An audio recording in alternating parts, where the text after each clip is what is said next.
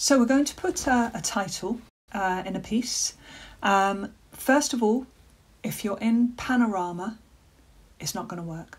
So you've got to make sure you've got these individual pages showing, and then you've got a chance. Okay, go up to text, open it up and choose title. Put your title in, 2 more weeks. Nice cryptic title. Now you can see that it actually hasn't, it's come on the first page and it's nice and big, but it hasn't come here. So you've got to do something else. Don't we love Sibelius? Come down here to where it says headers and footers. You've got a header. You've got a header after first. I'm not sure what that stands for, but it's this one that you want. Header after first page. Click it. Put 2 more weeks in here. I know it seems counterintuitive, but there you go. 2 more weeks. It's smaller.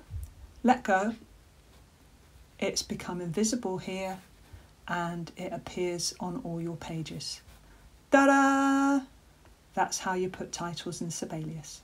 Thanks.